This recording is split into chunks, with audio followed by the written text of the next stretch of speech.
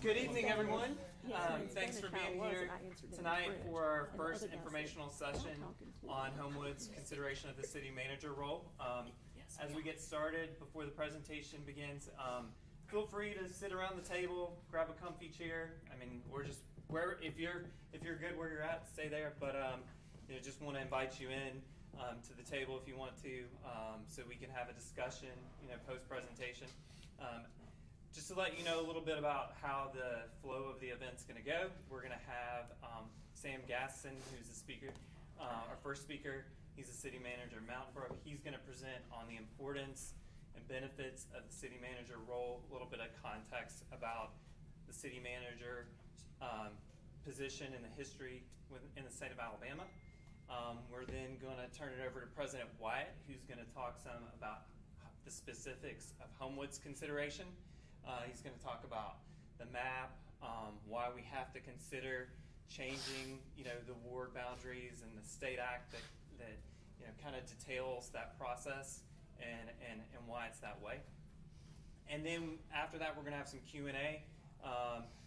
In addition to that, we're going to have some one-on-one opportunities for people to go to the map and have specific discussion, to go over to the other table, look at some documents that such as the report the ad hoc committee prepared, or some other documents about the benefits of the city manager. You can access those through scanning the QR code. And basically just opportunities to talk one-on-one if you don't want to talk in a group setting. So myself and fellow counselors will be at those stations to talk to you, answer any questions you may have. That being said, fellow counselors, my name's Nick Sims. I'm the city councilor for Ward 3. We also have Councilor Gear here, counselor with Ward 1. We have President Wyatt, who is obviously at large, but also represents Ward 4. Councilor Andrus, Jennifer Andrus, represents Ward 5. And we have our mayor, Patrick McCloskey, here as well. So we want to recognize them and thank them for being here. So feel free to talk to us and follow up with any questions you may have about this consideration. As a reference, to get us started, Sam Gaston, city manager of Mountain Brook, is going to do a presentation on the city manager role. Sam's been in the city manager role with Mountain Brook for over 30 years now, I believe. Almost 31. Okay, and he is in his tenure. He has, been the president of the statewide City Management Association. He's also been the president of the National ICMA. So Sam brings a wealth of experience to the topic, and we're grateful for him for taking his time and being here. I'm also grateful for Sam because I'm a graduate of UAB's MPA program, the Masters in Public Administration program. So a lot of this and my interest in this started from Sam being my professor years ago. So Sam, thanks for being here. And with that, I'll turn it over to you to start the presentation. Well, good afternoon. It's always wonderful to be in the great city of Homewood. I'm a member of the Homewood Mountain Brook Kiwanis Club, and y'all let me in on most Wednesdays I'm in town, and it's always a lot of fun. We have a great time at the library. We do some work with them on their paper shredding projects. We also have our annual Pancake Day every year at the Exceptional Foundation, and then we ride in their Christmas parade sometimes. Matter of fact, about 4 years ago, we were in the parade, and as our Kiwanis float turned off Oxbow onto Main Street, there was apparently a little girl there with her parents, obviously from Mountain Brook, and she says, "It's the mayor!" Screaming, no.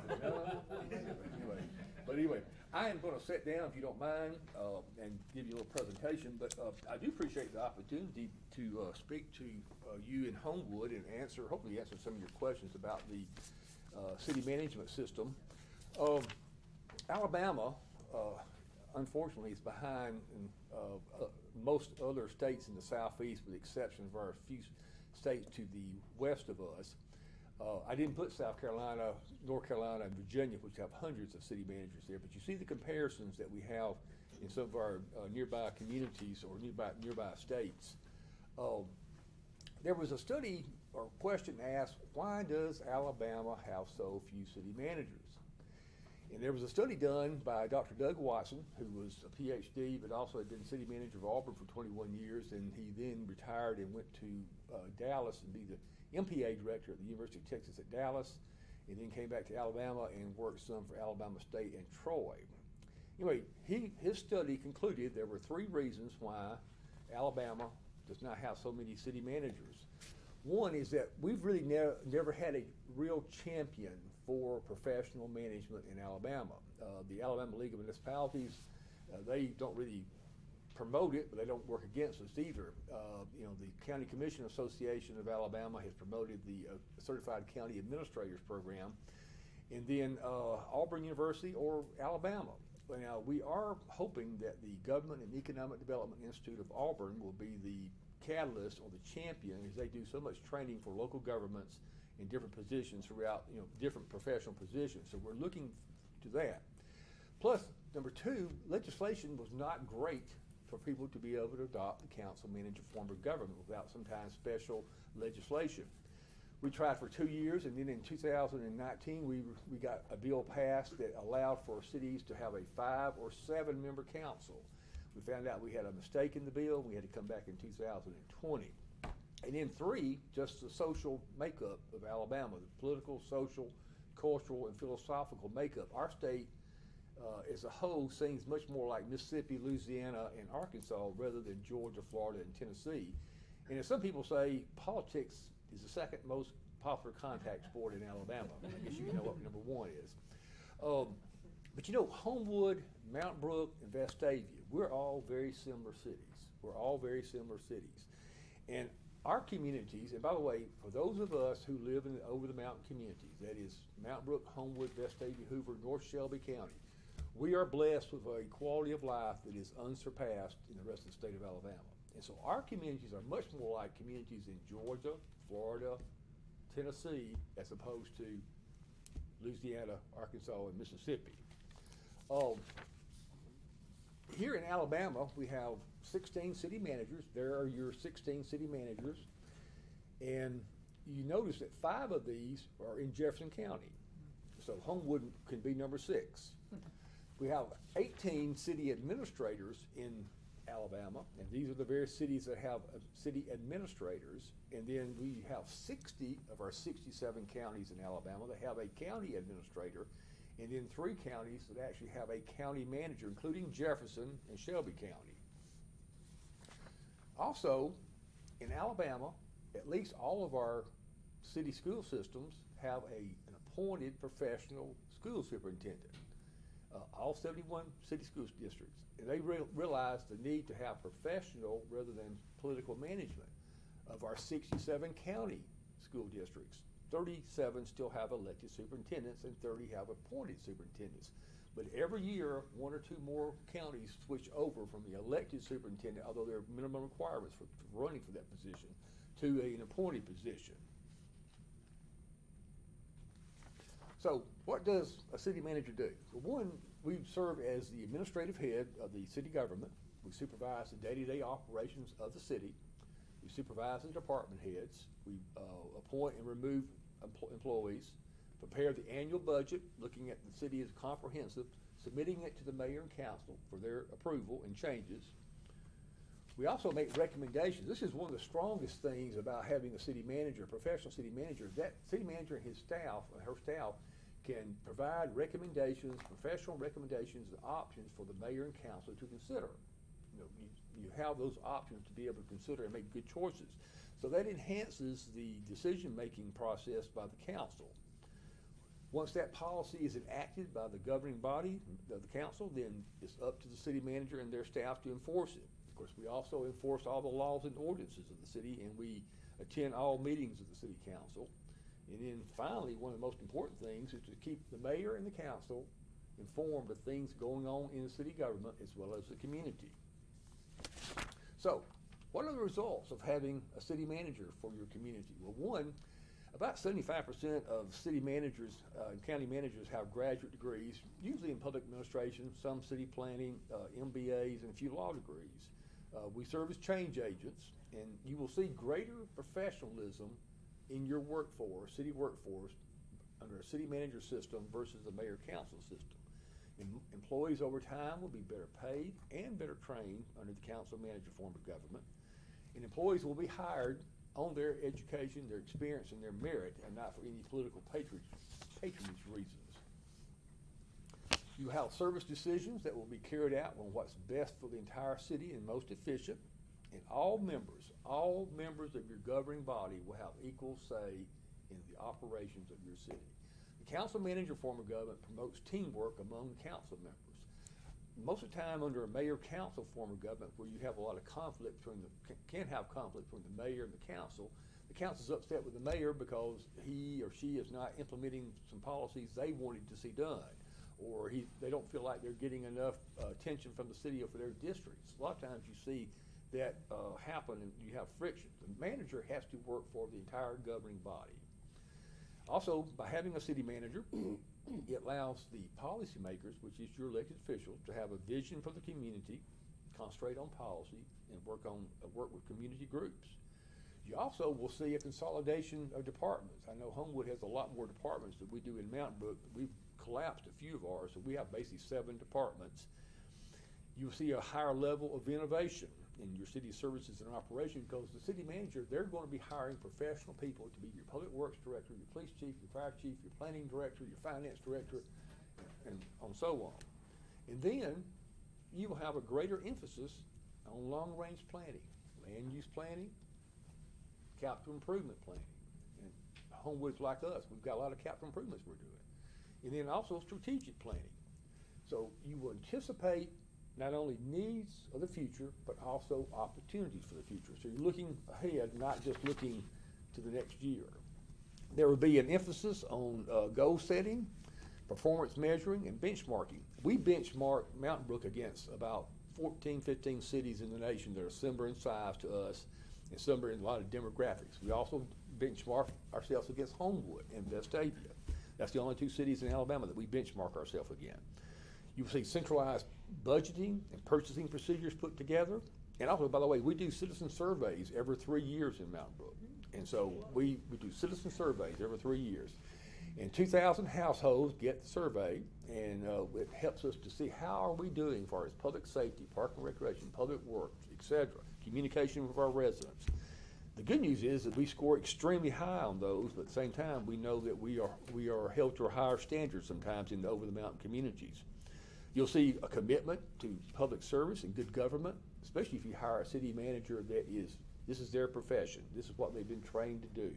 This is what their heart and their desire is to be. Then you will see less politics and less drama in your administration of your city. And the average tenure of a city manager is between 7 and 8 years. Although a lot of our school superintendents here in the over the mountain areas have been enjoying long tenures, we all know statewide that, 3 years or less now? And so the city managers are lasting a little bit longer than the school superintendents. So, what 3 options do you have in Alabama if you want professional local government management? The first one is the Council Manager Form of Government Act, which Homewood is considering, which Vestavia operates under. Then the second one is the city manager position by ordinance, which Mountain Brook and several other cities, including Pelham, operate under. And then you can appoint a city administrator, which really works directly under the mayor. Does not really, it's act more like a city coordinator. The mayor still hires and fires the employees, still prepares the budget, although I'm sure that the city administrator does most of the legwork. But the city administrator position really answers to the mayor and not to the council. And Alabaster and Hoover have city administrators. So why do cities and counties want to have professional management? Well, one is sometimes you will have poor administration by elected officials. You may have inefficient, ineffective government services, which occurred in Talladega and Tuskegee when they went to the council manager form of government. You may have a declining quality of life or economic vitality for your community. There can be corruption or unethical behavior by elected officials or employees, such as in Anniston many years ago in Phoenix City. There can be a lack of leadership and a vision for your community. But most communities like Homewood and Mountain Brook and Vestavia, we prefer to have professional management rather than political management of our community. Because if you think about it, your local government has more impact on your quality of life than the state or federal government. If your local government is not providing good, efficient services, then it's going to affect your quality of life greatly. And then, desire to take your community to the next level to reach its full potential. You know, you elect a mayor or county commission person based on their charisma, their ideas, their vision, not necessarily because they're a good manager. And also, if the elected official is a poor administrator, then there's not a lot you can do till the next election. Why, if you hire a city manager, if that city manager is not responsive to the needs of the citizens and the council, and it's not a good fit for your community, then the governing body can make a immediate change. Most city managers do not have long-term contracts. They may have 4, 6, 8 months, maybe a year of severance pay, but they do not, like most school superintendents, when they sign a 3 or 4 year contract, if they get fired in year number 1, they're paid for the next 3 years. So that doesn't happen usually under your city managing contracts. You know, in my 31 years in Mountain Brook, I have enjoyed working with all of your mayors, and especially Mayor Patrick, who I really think is a strong leader and a true servant leader. But for a city your size, 29,000, over a $50 million budget, 350 to 400 employees, you need more than just a part-time mayor and 11 council members. You need a professional running your operations on a day-to-day basis. I think it will greatly improve your efficiency. So, why would Homewood be a good fit for the council manager form of government? Well, this form of government works very well in cities like Homewood, Alabama, Mountain Brook, Vestavia, because this is a higher income, a more affluent community. You have a well-educated populace here. You've got great schools. You want to continue to improve the quality of life because we're in competition with Mountain Brook. Mountain Brook is in competition with Vestavia, Homewood, Hoover for various amenities, etc. And so you're going to meet the quality of life. And then you got to meet the challenges of future growth. You're going to have a lot of infill development like we're having in Mountain Brook. That's going to happen because you're basically landlocked. Is that correct? Yeah. We're not quite landlocked, but we have very little options to go any further. So we're seeing a lot of infill development, redevelopment. And then you want to ensure that your municipal services, your basic municipal services that contribute to your quality of life are professionally managed rather than politically managed. And then you want to reach your full potential as a community, as a local government, by having full-time professional management. You know, there's been research done by ICMA, that is the International City County Management Association, and ASPA, Alabama, and that's the American Association of Public Administration, IBM, which we all know, University of North Carolina, and many other universities, that the council manager form of government ranks higher than the mayor and council form of government on professionalism, ethics, transparency, efficient services, reducing politics, promoting teamwork and cooperation among the governing body, the employees, and different groups, and innovation. I think most of us here have seen the great improvement that has been in the Jefferson County government system in the last 14 years since they went to a county manager. If you've got colleagues or friends that live in Mountain Brook, Vestavia, Shelby County, I would encourage you to go talk with them.